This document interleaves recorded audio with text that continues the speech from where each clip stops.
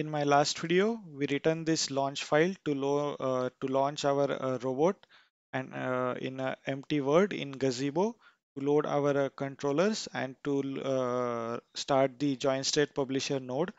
So in this tutorial, we will build our Catkin workspace as we have made a lot of changes in it, and then we will launch our file, launch file. So just open new terminal, then go to your workspace, cd this command, move it like your workspace name and press enter. Then you need to source the devel/setup bash file, source devel/setup, like the file available in devel folder. Press enter, then do catkin build. If you used catkin make when you created your workspace, so make sure you use catkin make and not catkin build. I use catkin build, so I will just do press enter. So my package built successfully because I didn't made any mistakes in any code. So if any error occurs here, just read that error carefully and just try to make the changes. Here I was only having one package, so it built successfully. Nothing was ignored or abandoned. So just again, I need to source that devel/setup.bash file, because after you build that package or the workspace, the file gets generated again. If you don't source it again, it will load everything that was done previously without the new changes. So once I sourced it, before I now the next thing is to launch our launch file. But before we launch our file, we need to start the ROS master using this command in new terminal. So keep this terminal open, launch one another terminal, and run the command here. Again, you need to source here source/opt, the default ROS setup dash files. Source/opt/ROS slash your version. Melodic is mine. Your maybe Noetic or previous one, and setup.bash. Once you execute that, run the command ROS core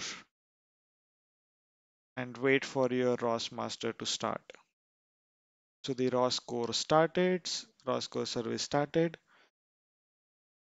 Just go here and now this is the command. So the syntax you will find here ROS launch, your package name and the Urdf file name. You need to keep that this ROS master terminal running, and in new terminal you need to again, if you are in new terminal, again you need to cd to your Movit workspace. You need to run this devel/setup.file. Then you need to run this. I will just do Control Shift V, press enter. So once I did this, you need to wait for some time. Again, I will show you like what that red error is. Like you should not get any error except this error, this red error. This is the PID gain. Like in the controller, we haven't given any PID gains for the controller. You can for now you can ignore this error, but except this error, there should be no any error. And again, I will show you what you need to check. You need to check that all the controllers are started well. The three controllers we written, the joint state controller, the robot arm controller, and the hand effector controller. And you can see here our robot is loaded in Gazebo properly. You can see it is properly worked, like sorry, it is properly loaded. While we exported in SolidWorks from SolidWorks, we defined this position as the 0, 0 position. And in our launch file, we have given the position of the joints as 0, 0. So they all launched as 0, 0.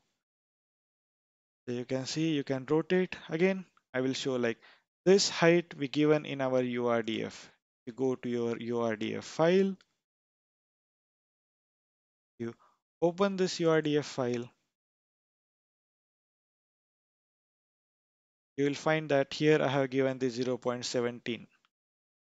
So if you come to Gazebo, you will find this height appear here. If you don't want it to launch above, suppose like if you go in industries like the robotic arms are not directly like on ground, they are on some platform. So that's why I given this height. So if you want to load it at ground, just go in the terminal where you launch the launch file. Just make Control C. It will Control C will terminate all the commands running in this terminal. So till it gets terminated everything, go to your URDF and make this value as 000. This is the Z value, like 0 0.0 let's make it 0.0. So my X, Y, and Z values are 000. Again, you can rotate it using like a RPY. It will be 0 to 3.142. You can give any value to each axis.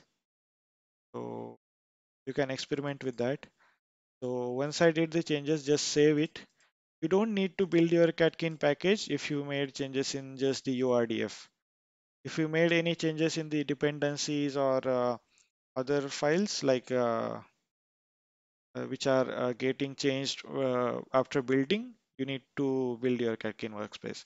For URDF, you don't need to do. Just press your upward arrow key on your keyboard to load the previous command. Just launch your robot. Like again, make sure like my master is again running here. Uh, I don't know why it failed, but yeah, it started. But I can see here it started, so we don't need to worry. So again, if you come here,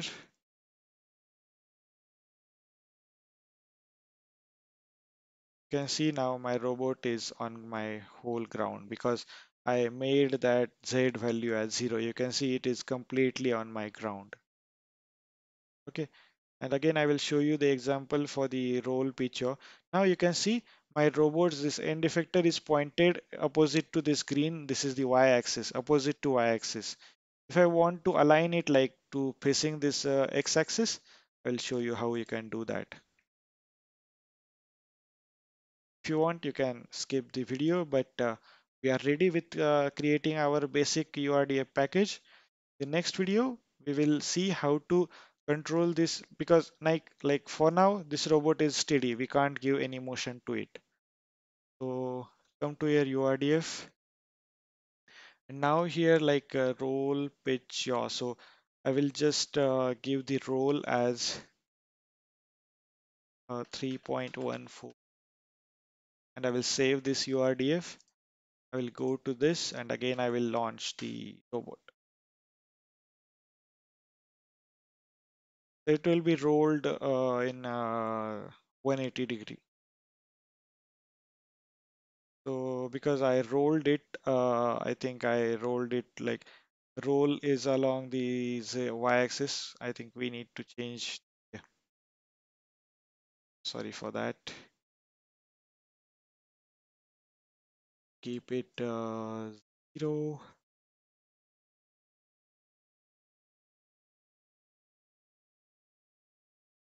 Which I think it is the yaw angle. You need to experiment a lot around this, like which value is along which axis.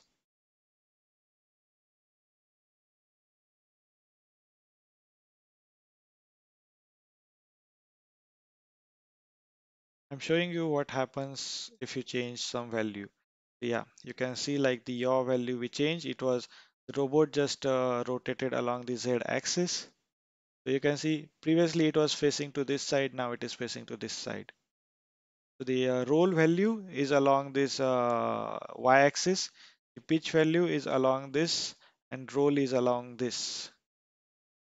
Sorry, the yaw is along the z-axis. So make sure you give the proper value. Like it may be needed because sometimes if you have objects to pick at this side, you need to rotate it along this side. If you have objects to pick at this side, you need to rotate it that side.